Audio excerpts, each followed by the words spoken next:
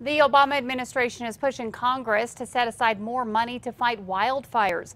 New Mexico and other states like California have had especially destructive fires in recent years.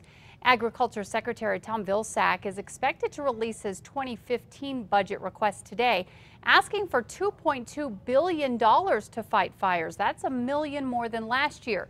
He's also asking for $954 million in disaster funding pools.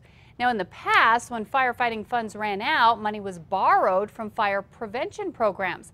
Under this proposal, that would be a last resort.